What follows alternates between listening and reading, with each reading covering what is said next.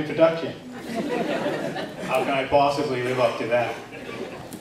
Well, parents, relatives, and friends of the grad class, colleagues in the audience, honored platform guests, and administrators, and certainly graduates of 2011, I have to say that I am proud to be considered a grad by the class of 2011.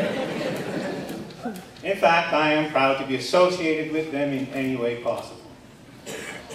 It's an incredible assembly of souls that you have before you now. If I seem nervous, it's only because I am. And if I don't, I'm doing a good job of fooling you so far. These fine citizens of BRHS were still in grade 11 when they began to say that I was the candidate that they wanted to honor. My first response was no way.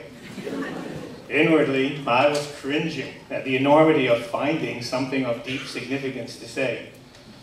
Summer of 2010 came, and I thought, good, they'll forget. Fall of 2010 proved me wrong.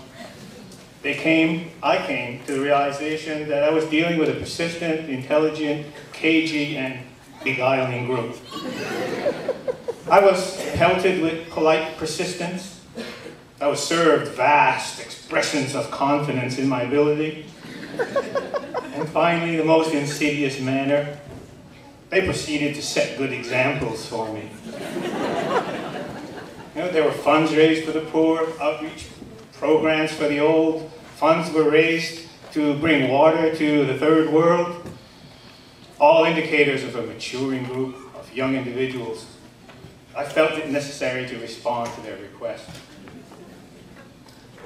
At this time, I think it's appropriate for me to turn and address the class because it is actually for them, so excuse me.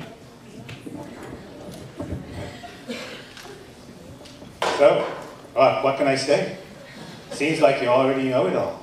You know, from all that we've heard, from all that you've done, I'm concerned about your happiness.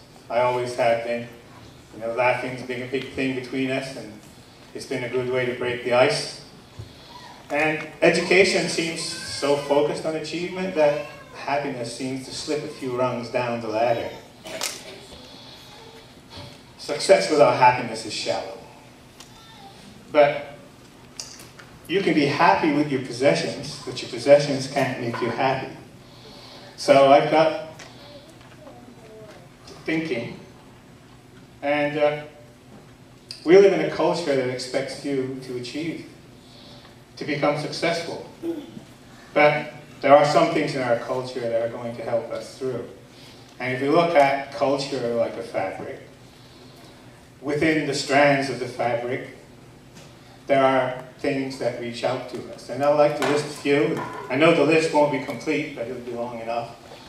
So we're looking at theater, art, literature, music, fashion, technology, philosophy, and religion.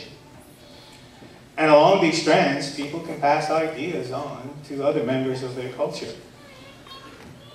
So from these ideas, we can build our own personal philosophy of happiness. Theater is the oldest form of communication. Imagine, if you can, a Stone Age mime enacting a story. You're probably thinking of me, aren't you? A Stone Age mime enacting a story for his clan that makes them laugh. And laughter is the beginning of happiness. Mostly an expression of happiness. And yes, no matter what you think, it does make you look better. Literacy was for many years the supreme way to pass on ideas. In a short form, they became known as sayings. For those interested, these sayings provided words to live by, and I want to share with you now some of my words to live by. Saying number one on my list would also qualify for one of our school improvement goals because it's a mathematical formula for happiness. Life is 10% what you make it and 90% how you take it. There are so many things unforeseen in life that can derail the best laid plans and ambitions of mankind. There are many distant lines of force in the global economy. It may or it may not be true that a butterfly beating its wings in Beijing can actually cause a tornado in Texas. But I can assure you that a tsunami in Japan can cause layoffs in Toronto. A brilliant invention can make your job obsolete. A microscopic germ can wreak havoc with your health. And maybe you're just having a bad day. Well, you have a far better chance of changing the way you think than you have of stopping something that's already underway. It takes time and effort to imprint this idea on your psyche, but it is worth it. So now, my friends, maybe you can understand that the humor for which I am known for, or renowned, even for those who don't find me funny, that this is my coping mechanism. This is my 90%. This is what I work on. The next thing is more of a corollary to number one. And it goes like this: if you work hard enough on number one, then the obstacles in your life are going to become your life. Now, this may be cliche, but if you can have fun while you're washing the dishes, mowing the lawn, and cleaning up your mess, then you're well underway to happiness.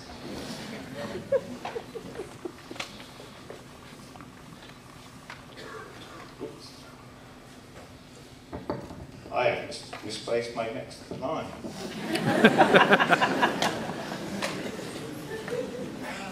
Just in a rush to finish, I guess. I told you I'd be short. Okay. One of the greatest writings to emerge during my time as a young adult was a poem.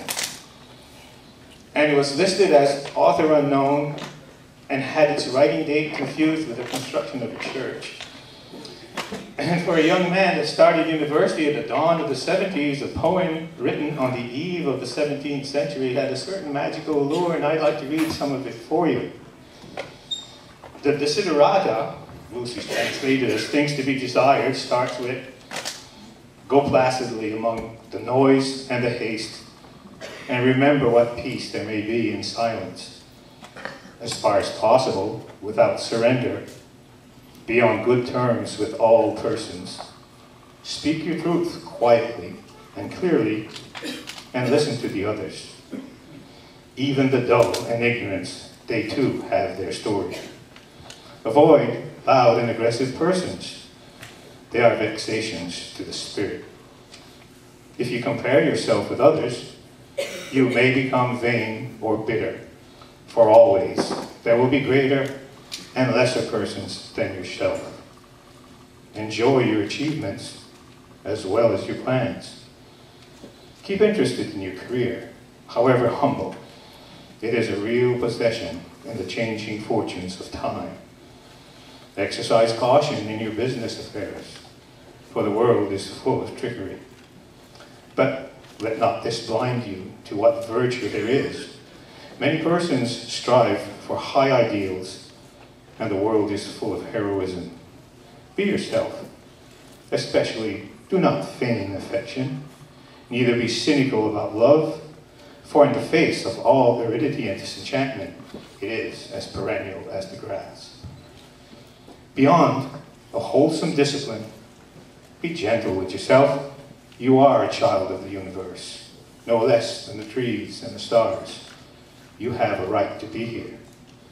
And whether or not it is clear to you, know that the universe is unfolding as it should. Therefore, be at peace with God, whatever you conceive him to be, and whatever your labors and aspirations in the noisy confusion of life. Keep peace in your soul.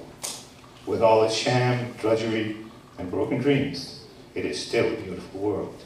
Be cheerful and strive to be happy. Yes, you have a right to be here and a right to be happy, and this poem should be hung on as many walls as possible. When I found out that the Desiderata was written by Max Ehrmann in the 1920s, likely, it did not change either the beauty or the truth that it held for me. In the dining room wall in my house, my wife has this list of sayings hung. Love as though you've never been hurt. Dance as though nobody is watching. Sing as though no one is listening. And live as though heaven is on earth. Do these things and you're well on your way. Finally, music is another happiness helper. To someone like me who cannot, it seems that making music is like making happiness. In the 70s, the fifth dimension sang, when the moon is in the 7th house and Jupiter aligned with Mars, then peace will rule the planets and love will steer the stars. It is the dawning of the age of Aquarius. Well, I hope it doesn't take a celestial event and a celestial alignment to make you happy. I will leave you with these 2 lines from the songs of long-lived artists. Bruce Springsteen sang, "You were born to run." But a grizzled veteran Canadian songsmith named Neil Young sang, "Long may you run." And that is my wish for you grads of 2011. Long may you run.